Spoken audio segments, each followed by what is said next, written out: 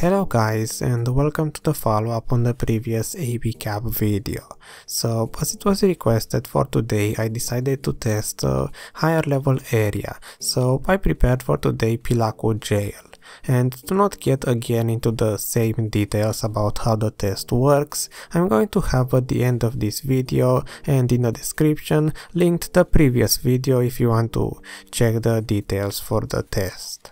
The only things that I'm going to mention are stuff that I did wrong on the previous video. So there are a few things that I forgot to mention, like for example the ruler that I use on the screen is resized at 75%, so it's not exactly real millimeters. And also I did say throughout the entire video previously that those were centimeters, but in fact the maximum HP bar on monsters is 17 millimeters. So that's one of the bigger mistakes that I made the last time. And also it was pointed out that I should have used the bigger HP bar on the top of the screen. But the reason why I'm not using that one is because sometimes, especially for this video, the mob that I am going to test is not really shown on the HP bar on the top, because that one shows the mob that you are currently looking at. So it's not always the mob I want to test. Now, with this all out of the way, this time I decided to test every AP value 20 times, and that's mainly because here at Pila jail I don't seem to have enough accuracy to get the same result every single time.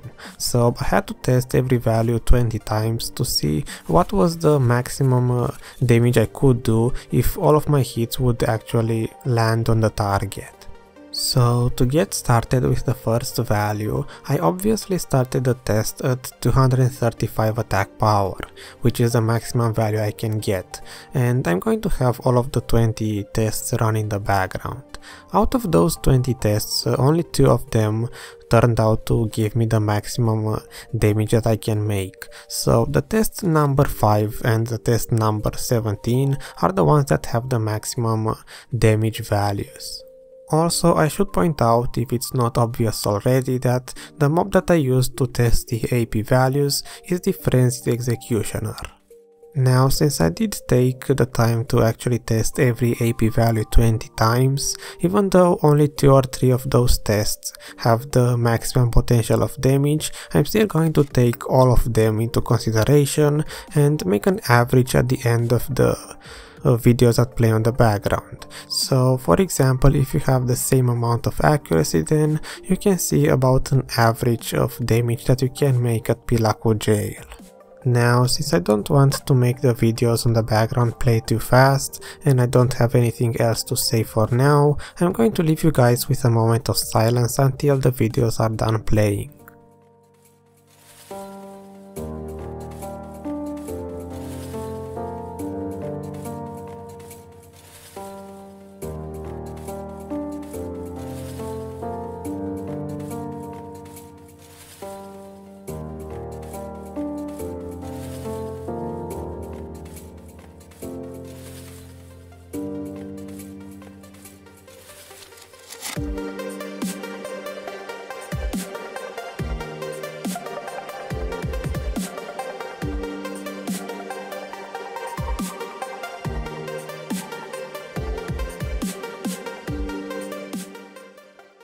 So the result for now is that I tested a total of 31 different monsters at 235 attack power, and the damage that I could do on them is enough to leave them with 58% maximum HP, so about 10 out of 17 millimeters on that ruler. That is the maximum damage I could do with this 100% crit rate skill. And if I take all of the 31 monsters into consideration and I make an average out of their HP, then the average damage is about 12.58 millimeters out of 17 left, so a total of 73 or so % HP. Moving on, the next AP value that I tested is 202 attack power, because I wanted to see if I get some accessories off and I get only about 200 attack power, if I can still do the same amount of damage, or if that 30 or so extra attack power actually makes such a big difference at Pila Jail. So again, the 20 videos will be playing on the background, and with 202 attack power, the maximum damage that I could do is 10.5 out of 17 HP, so it is almost as good as 235. For every attack value test, I tried to make sure to have at least 2 values that show the maximum damage. So in this case, the test number 6 and number 17 were the ones that had the most damage, which is 10.5 out of 17 millimeters. So the other tests again will be counted as an average damage. And since again there is nothing else to say, I'm gonna see you guys after the 20 tests are done playing.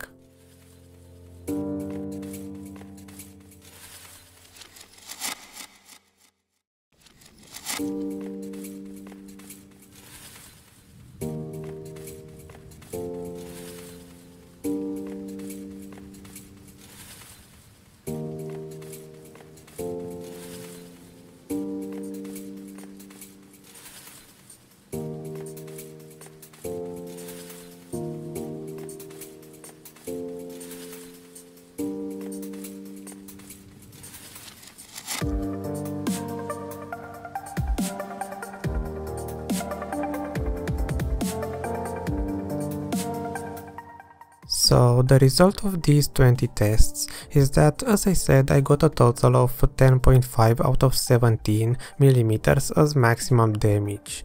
And if I take all of the 27 monsters into consideration, then the average damage that I did is 13 out of 17 millimeters.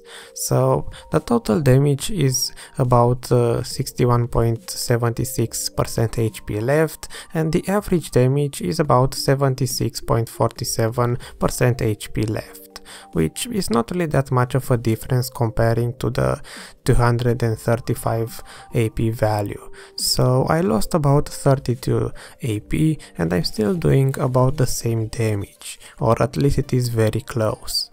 Now moving on, the next AP value that I tested is 171 attack power, because I wanted to see if the damage stays consistent even if I drop below 200 attack power, because in my opinion no one would actually come to grind at Pila Jail if they have under 200 attack power. So I wanted to see if 171 is actually enough to grind at Pila Jail if you actually have enough accuracy. So these videos on the background again are the 20 tests for 171 attack power, and I'll see you guys after they are done playing.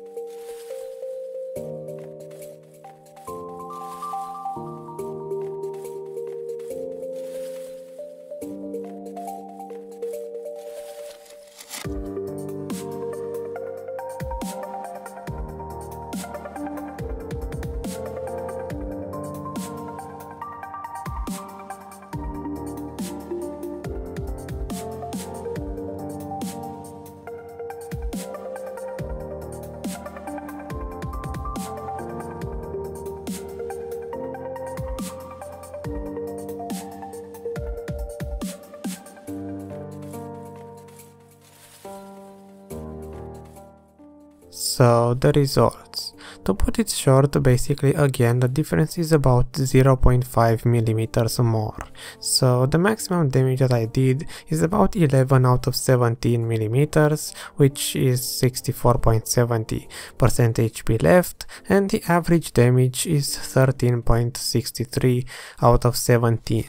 So it is pretty close to the previous test, and it seems like the damage is constantly changing by about 0.5 millimeters if I remove 30 attack power. At this point I am not really sure if the other values were worth testing, but the next AP value that I tested is 151, because I wanted to see if I go even lower on attack power, if the damage difference stays consistent.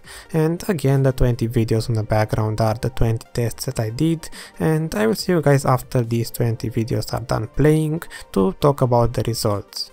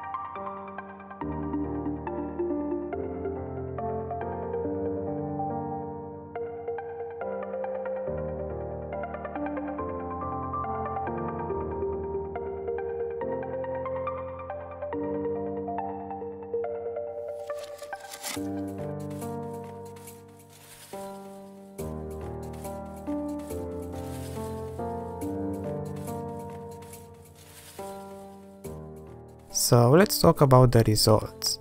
This time I admit that the difference is a little bit bigger, because I was expecting to get 11.5 out of 17 millimeters as maximum damage, but I got 12 out of 17, so the difference is by 1 millimeter instead of 0.5, comparing this to the 171 AP value.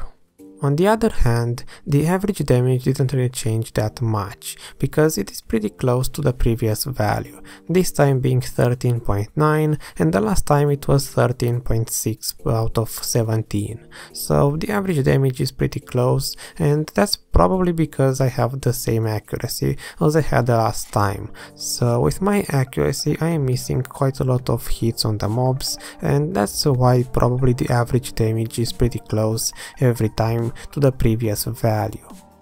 Now for the last AP level that I decided to test, I went all the way down to 118, just like on the previous video, and I want to say that this is only intended for testing, because no one who has that low attack power would actually come here to grind, because if you are around 120 or so attack power, then chances are you don't even have enough defense power to grind here.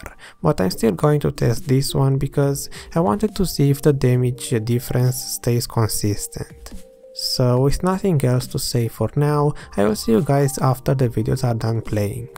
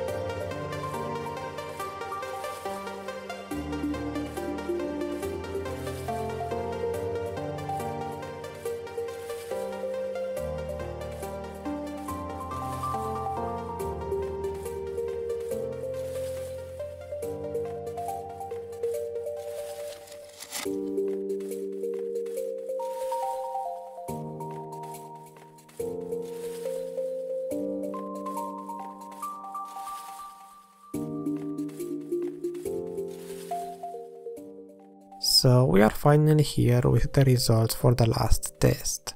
At 118 attack power, the difference seems to be pretty much consistent with the one at 151, because the maximum damage again got up by 1 millimeter and it is at 13 out of 17, and the average damage got up again by 0.3 millimeters at 14 out of 17 millimeters in terms of HP at that ruler, or on that ruler.